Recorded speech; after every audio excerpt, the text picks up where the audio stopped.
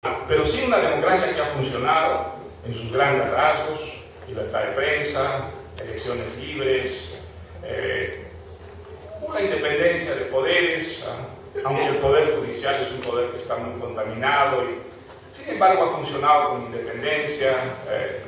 En estos años muchos ladrones han ido a la cárcel. Por primera vez en la historia del Perú un régimen dictatorial ha sido juzgado y hay 77 personas vinculadas a la dictadura de Fujimori que están presas, algunos con condenas de 25 años por grandes crímenes.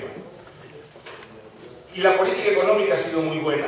Durante 10 años hemos tenido una apertura al mundo, una economía de mercado, un respeto a la propiedad privada, a los contratos, que ha traído al Perú un crecimiento económico muy notable y con efectos sociales muy importantes. Yo cité, por ejemplo, el caso anoche muy interesante, haber reducido la pobreza pues, un 50%, un 30%.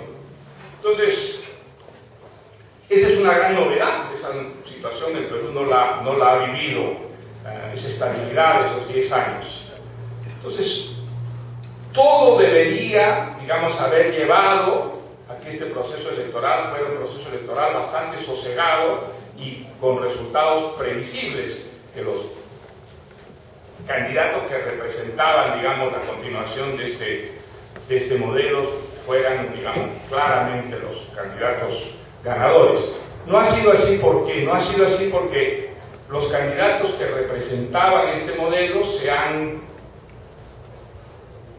entrematado a lo largo de toda la campaña, dejando prácticamente sin rasguños a los candidatos de los extremos que representaban una amenaza contra el sistema.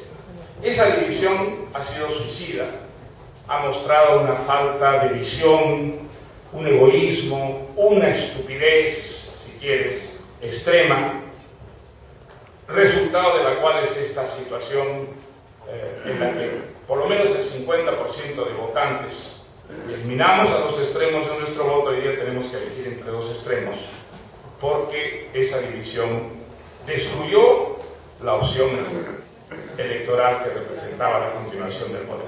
Esa situación no la ha vivido nunca el Perú. Entonces, sí, se presta su material para una novela sobre la estupidez humana, pero en fin, esa es la realidad. Y entonces, ¿ahora qué va a pasar? Bueno, pues no soy adivino, no está esa facultad, carezco de ella, y lo que yo he hecho es un análisis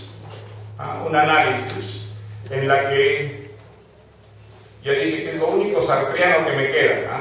Creo que siempre hay un mal menor y un mal mayor, y que es preferible optar entre esos dos.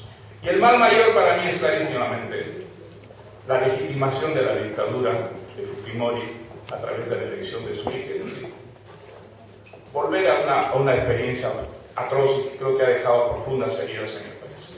Ahora, votar por Humala hay un riesgo muy grande, desde luego, pero yo prefiero correr ese riesgo. Si el día de mañana Humala se vuelve un Lula, o se vuelve un José Mujica, o se vuelve un Mauricio Funes, en buena hora para el Perú. Yo creo que eso reforzará muchísimo la democracia, nos mantendrá en ese crecimiento económico, muy beneficioso. Ahora, el día de mañana, contrariamente a lo que está diciendo Humala ahora que va a hacer, sigue una política semejante a la de Chávez, recorta las libertades públicas, comienza a expropiar empresas, pues hay que actuar en consecuencia, y desde luego que actuaré en consecuencia como lo he hecho siempre contra las dictaduras en el Perú. Jamás en mi vida he soportado apoyado a ninguna dictadura, he atacado a todas las dictaduras, y espero que Iván Alonso me acompañe, a salir a las calles, a firmar manifiestos, a escribir artículos y a pedir internacionalmente, como lo he hecho yo, que los países democráticos castiguen al dictador con sanciones económicas y no solo eso.